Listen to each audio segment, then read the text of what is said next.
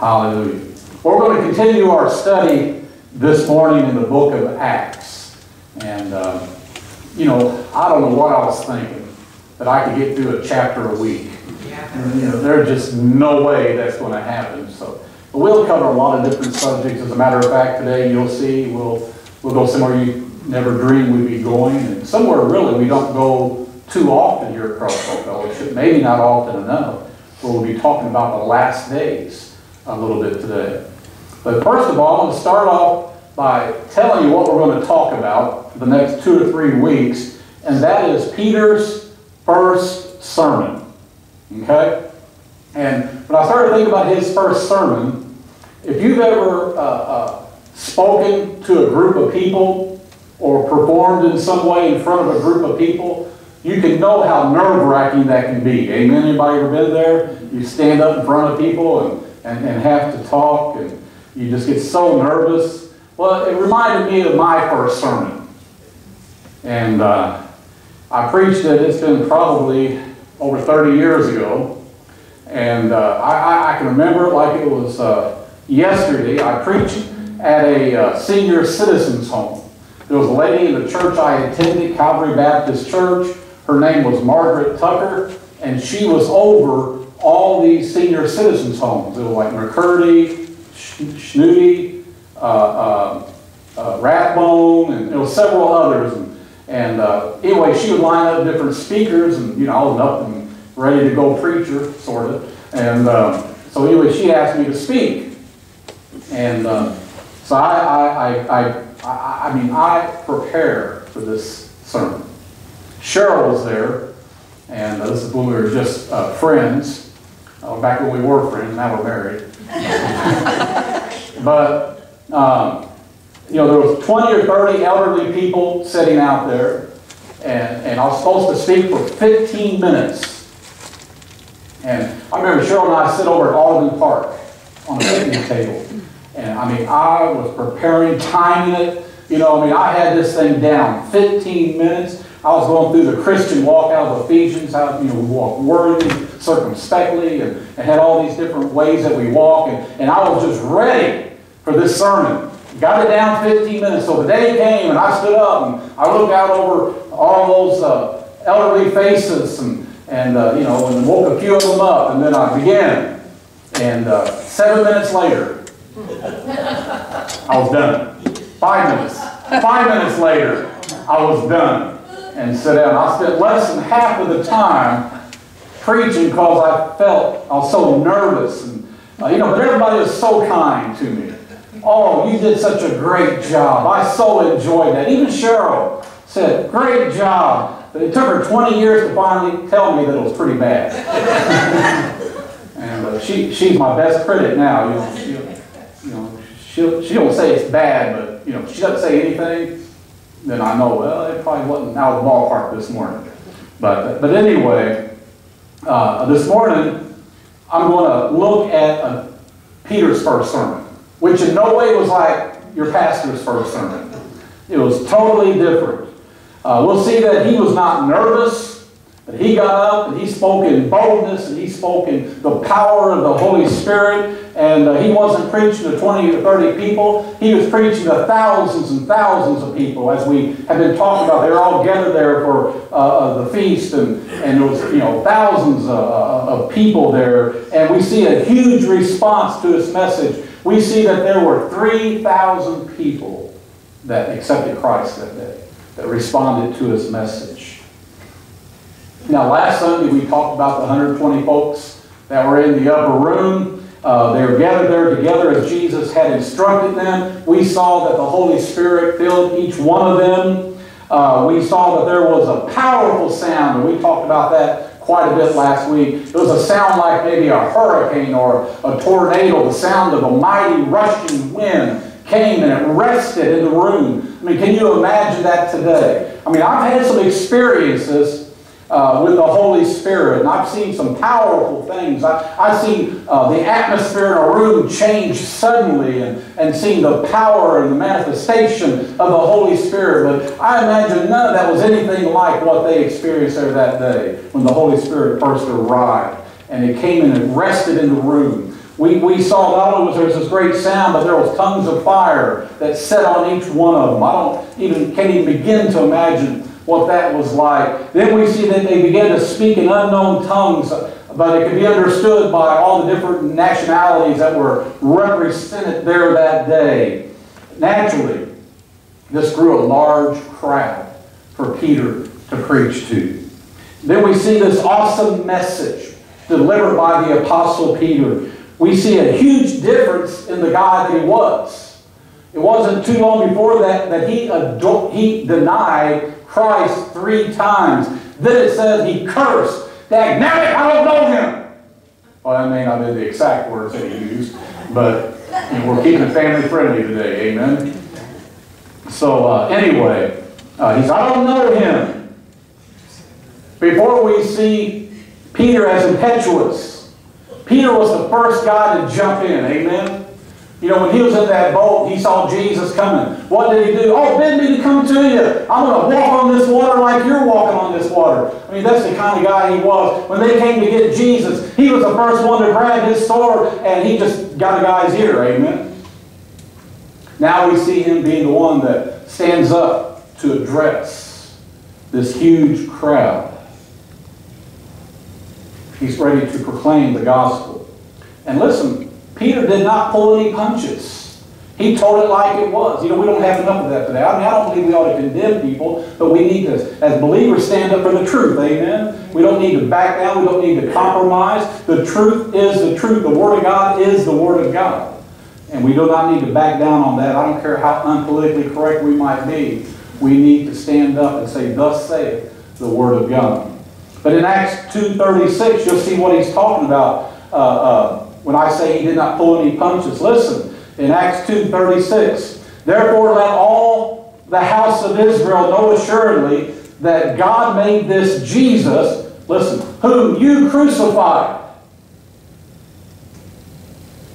both Lord and Christ. Now, he didn't say that out of revenge. It wasn't because he was mad at the people. You crucified my Lord. No, he didn't say it out of revenge, but rather in love. If he wanted revenge, he'd just keep his mouth shut, amen? Let him die in their sin and go to hell. But no, he loved the people even though they had crucified Christ. Well, I have news for you. We all crucified Christ, amen? Everybody in that crowd did not crucify Christ because some of them got in after that happened. But yet he said, you crucified Christ. Each one of us have done it because of our sin, amen? And he had to die, or he chose to die for our sin. So he goes on. He said, you need a Savior. You see, we have to know that we are sinners before we know we need a Savior. Amen? Verse 14, listen to what he says. But Peter, standing up with the 11, raised his voice and said to them, Men of Judea and all who dwell in Jerusalem, let this be known to you, and heed my words. For these are not drunk as you suppose, since it is only the 3rd hour of the day. So we see here that Peter stands up, he looks out over the crowd, and he begins to speak to the crowd that is gathered there because of the events that have just taken place. And we see, although Peter is the one doing the talking, he said he stood up with the 11 others. They all stood up with him. I think that's good, amen? I know there's been times in my life I stood up thinking people were behind me, and I turned around, and I'm the only one standing there, amen? Sometimes, you know, it's good to have people standing with you. And it says they stood up with the 11. Now you have to remember, again, this is not exactly a friendly crowd. Just days before, the crowd was chanting, crucify him. You remember the story where Pilate addressed the crowd and he said, you know, I believe it was an annual ritual where they would allow one prisoner to go free. And he had Jesus there, and they had a guy named Barabbas. Everybody remember that story? And Barabbas was a mean man. I mean, he was a murderer, a liar, a thief, and everything else that you could imagine. And so Pilate thought maybe this is a way that he could calm all this down and let Jesus go. And he said, who do you want me to let loose today? Barabbas or this man Jesus? And everybody yelled, Barabbas! We want Barabbas! He was kind of shocked by that. Well, what shall I do with this man Jesus? And you know what they said? Crucify him! Crucify him. All of them begin to chant, crucify him, crucify him. This is the same crowd that Peter was standing up to address that day. I mean, for all he knew, they could begin to chant, crucify Peter! How dare you say we did whatever you said we did? Amen? So he goes on. In a loud voice. He's now filled with the Holy Spirit. He's filled with boldness to proclaim the gospel, the message of Jesus Christ. Peter, in a loud voice, began to speak up over the crowd for all to hear. He says, okay, folks, listen up. He says, we're not drunk. And I like that word, as you suppose. We're not drunk as you suppose. You know, they may have been drunk on the new wine. Amen. They may have been a little drunk by the power of the Holy Spirit that's been in their hearts and their lives at this point. But he goes, we're not drunk as you suppose. No one gets drunk this early, 9 a.m. in the morning. He begins to explain to them what's going on in verse 16. In Acts 2:16 he says, but this is what was spoken of by the prophet Joel, and it shall come to pass in the last days, says God, that I will pour out my Spirit on all flesh. Your sons and your daughters shall prophesy. Your young men shall see visions. Your old men shall dream dreams. I guess that's how you know if you're old or young, amen? When the Spirit's poured out on you. And my men servants and on my maid servants I will pour out my Spirit in those days, and they shall prophesy. I will show wonders in heaven above, and signs in the earth beneath, blood and fire and vapor of smoke. The sun shall be turned into darkness, and the moon into blood before the coming of the great and awesome day of the Lord. And it shall come to pass that whoever calls on the name of the Lord shall be saved. Now, Peter starts out by quoting Joel chapter 2, verses 28 and 32. My question is this. This is probably about as far as I'm going to get this morning, but what are the last days? What are the last days? Let me tell you what the last days are. They started when Jesus came, and they will end when he comes again. We in this room have lived our whole lives in the last days. We are living in the last days. Some might get cynical about that. You know, oh, I've heard that, we're in the last days, we're in the last. Well, that's because all your life you've been in the last days. But we have to remember with the Lord, according to 2 Peter 3:8, with the Lord, a day is 1,000 years, and 1,000 years is as a day. You got to understand, you know, we're so limited in our thinking. All we can think is in the realm of time. But God is outside of time. 1,000 years is nothing. It's only been a couple of days in His kingdom, in His mind, since Jesus came and died on the cross to pay the price for our sins. I know we can't hardly comprehend that. That's why He is so much greater than we are. Amen? He's God. So even though we can't comprehend it, we need to trust it. The last days again started when Jesus came, and they will end when He comes again. Now, they believe they were in the last days. I believe we're in the last days. But we're not in the last of the last days. But we're getting closer all the time. Amen? So let's just take a look at a few brothers here and see what they had to say about it. First of all, Brother Timothy. In 2 Timothy 3:3, listen to what he says about the last days. He says, understand this, that in the last days there will come times of, or peerless times, or times of stress. For men will be lovers of self, lovers of money, proud, arrogant, abusive, disobedient to their parents, ungrateful, unholy, inhuman. Do you see a little bit more of that every year?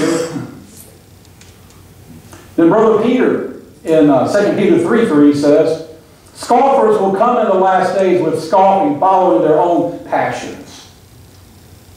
You know, it's one thing for people to say something's all right, but don't change what the Bible says about it. Amen? If you believe something's all right, that's between you. But don't try to change what the Word of God says about different situations. Amen? Jesus, or actually they're scoffing with passion, saying, where is the promise of his coming? Then we see Jesus in Luke 21, 9 through 11. He said, when you hear of wars and tumults, do not be terrified, for this must take place. Do you realize we're hearing more and more about wars than we've ever heard, at least in my lifetime? There's wars everywhere, and the opportunity for wars just on the rise everywhere. It says, do not be terrified, for this must first take place, but the end will not be at once. In other words, you're going to, it says he comes as a thief in the night. Thank God, I believe we as believers, before the worst of the worst gets here, we're going to get out of here. Some don't believe that. If you don't believe that, that's fine. I kind of go back to the guy I heard years and years ago that said, if you want to believe in pre-trib, buy so-and-so's tape. And if you want to believe in post-trib, buy this person's tape. And if somebody says, I just believe in pan-trib, and all pan out in the end, I just say, pray for pre-trib, prepare for post. Amen. But I do believe that God has always taken his people out first before judgment came. So anyway, he goes on to say, nation will rise against nation, and kingdom will rise against kingdom. There will be great earthquakes in various places, famines and pestilence, and there will be terrors and great signs from heaven. The end of the end will be bleak in many ways. But there is an upside. You want to hear the upside? Listen to what Matthew says. Then they will deliver you up to tribulation. That doesn't sound very up. And put you to death. And you'll be hated by all the nations for my name's sake. You see, in America, we don't really understand this very well. Now, don't get me wrong, especially for our wonderful visitors today. We're normally, we talk and love the blessings of God and all, but every once in a while you've got to look at the whole picture, amen? And, we in America don't understand persecution. Somebody, says something mean to us and we get our feelings hurt, well, I've been so persecuted. There's places, Korea and China and different places, India, or not India, but over in the Middle East. There's places, as you well know, with ISIS and the killing of Christians, and that you're putting your life in danger to speak the name of Jesus. And we don't really quite comprehend that. We're talking about we may be facing these in the last of the last days. Well, they're facing it right now. But we're so American-minded, we think it's all about us. We're not really hardly mentioned in the Bible. Amen? But we're so Americanized that we think it's all about us. But there are people that are experiencing these things even today. But he goes on to say, let me uplift you a little bit more. And then many will fall away and betray one another and hate one another. And many false prophets will arise and lead many astray. And because wickedness is multiplied. Now I think that's something to think about right there. Wickedness is multiplied. Not just added, but multiplied. You know how quick things multiply? It says wickedness multiplied. Most men's love will grow cold. That's pretty sad, isn't it? Most men's love will grow cold. But he who endures to the end will be saved, and this gospel of the kingdom will be, here's the good news. Have to get through all that to get to this. Here's the good news. And this gospel of the kingdom will be preached throughout the whole world as a testimony to all nations. Then the end will come. Church, we need to get excited about the gospel being preached to all nations. The gospel has gotten around a lot of the world, but there's still a lot of unreached people. And we need to get the word of God out to all nations, the gospel out to all nations, where everybody has an opportunity to receive Jesus. Amen? It says, the love of many will grow cold because the wickedness is multiplied. Most men's love will grow cold. Their love for Jesus will grow cold. Listen, if you just have religion, you're not going to hang in there.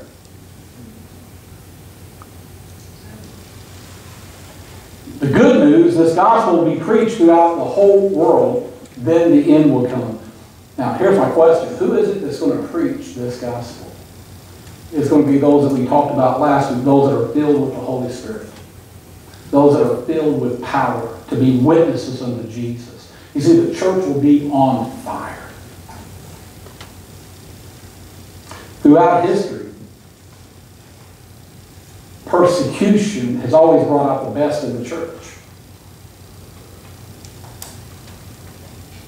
It weeds out those that are playing church and those that are serious about following Jesus.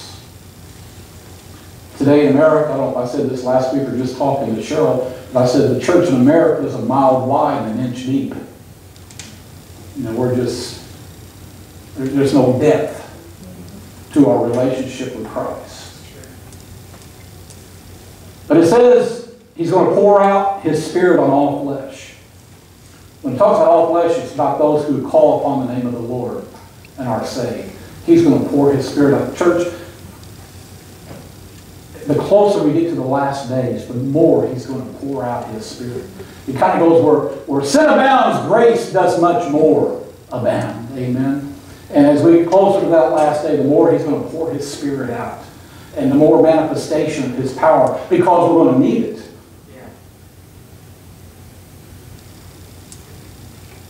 I remember, I'm not even going to try to guess how long ago it was, but when I went to Mexico, I tell you, church, where we were at, there was such a demonic warfare going on that I felt the power of the Holy Spirit more than I ever felt it in my life. But I didn't realize it until we left that my life was in danger the whole time. We were there, some of the places that we went into, the gangs, and I mean, I was just on fire for God, just, young and, not a worry in the world. And I started finding out later the places we went, they kill you just as soon as look at you. And, but you see, I had the Holy Spirit was just resting on us. And we just felt that victory. And that's the way I believe we're going to see this when we start walking through those dark times. Or even as people in other countries already walk through dark times, the power of the Holy Spirit will just energize us and give us a boldness that does not come from within ourselves, but it comes from the Holy Spirit. The church will be on fire, and it will generate a brilliant light for this dark world to be guided to Christ. And once we quit making it about Jesus Christ, once we quit making it about leading others to Him, we're making it about the wrong thing.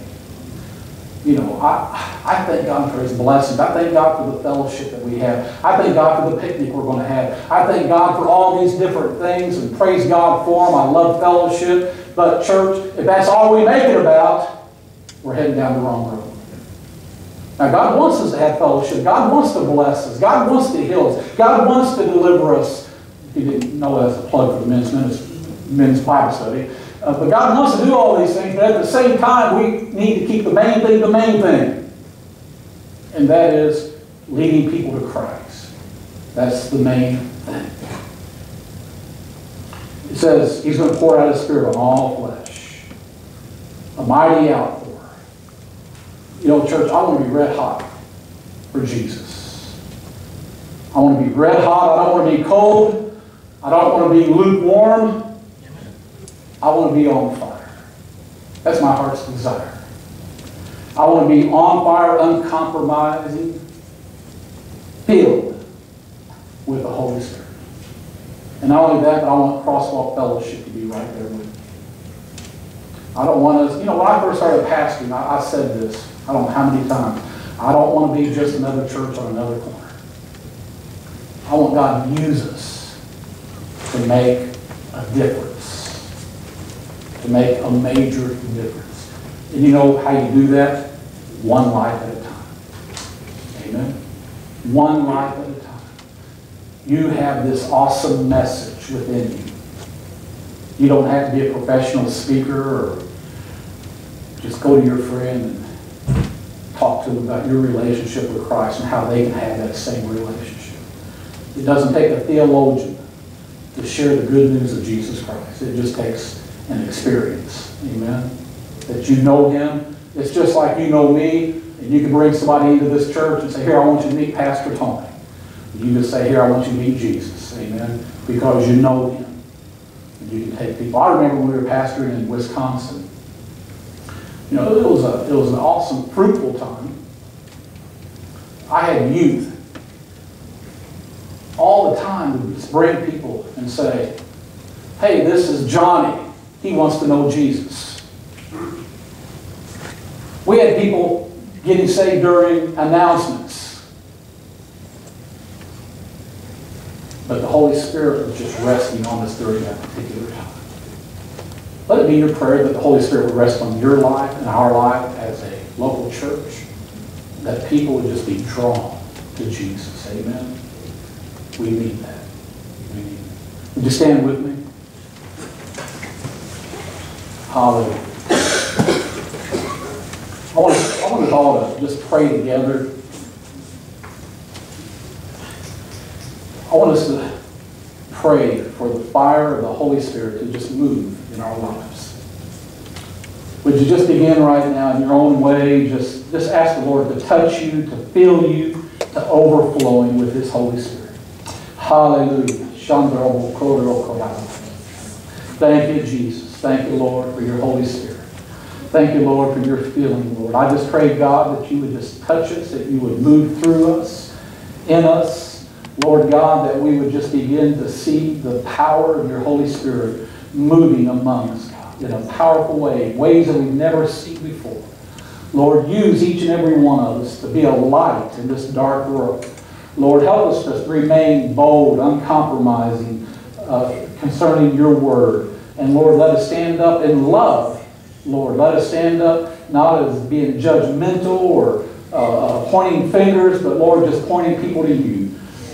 Father, for you are freedom. And Lord, this world is looking for freedom. Some of them just don't know what they're looking for right now. But in their hearts, that's what they're looking for. And Father, I thank you that Jesus came to deliver us and to set us free. And Lord, I just give you the glory right now for reaching out to those around us through us, God. We want to be willing vessels, Lord, for you to work through. Hallelujah.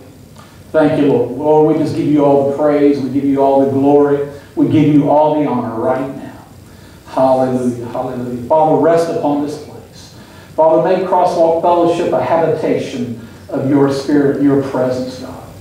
Hallelujah. Thank you, Jesus. Thank you, Lord. We give you glory. We give you honor. We magnify you, Lord. We exalt your name together this morning. You and you alone are worthy of our praise. Hallelujah. Hallelujah. Thank you, Lord. Thank you, Lord. Thank you, Lord. Hallelujah. Thank you, Jesus. Amen. Amen. Amen.